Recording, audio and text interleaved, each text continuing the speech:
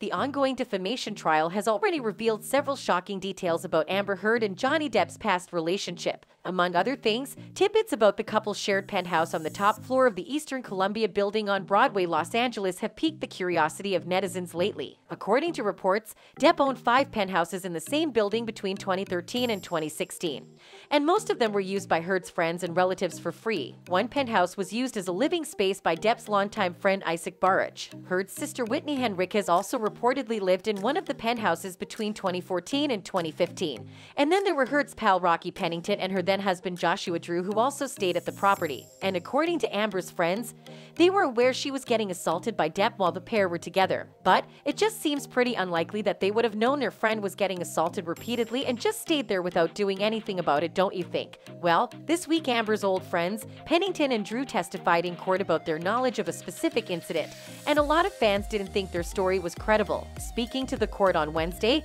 Drew gave an account of an incident that allegedly occurred in May 2016. According to Drew, he initially heard a loud slam and later learned that it was a wine bottle that Depp allegedly threw at the former couple's apartment door. The former neighbor of Depp and Heard also revealed that there was a lot of yelling by the Pirates of the Caribbean star. Meanwhile, Drew's ex-wife Rocky Pennington also claimed that she received a text from Heard that night when the altercation reportedly began. Pennington claimed to have gotten between Amber and Johnny to guard her friend at the time. She further testified that Depp had allegedly destroyed multiple objects in his apartment and that she also observed injuries to Heard's face. As the case has grabbed public attention and consistently hogged headlines, several fans and supporters of Depp have taken to trolling Heard's friends, calling them freeloaders as they apparently lived rent-free in the Edward Scissorhands star's California real estate. One such user tweeted, "Here we have hashtag Amber Heard's little clan of flying monkeys. She claimed Johnny isolated her, yet she had her friends living with them in his penthouses rent-free and called the cops on him when they knew their free ride was over." Another user added, "So, the freeloaders continued to stay in Johnny's homes in spite of the knowledge that he abused her. Nice friends. Hashtag justice for Johnny Depp."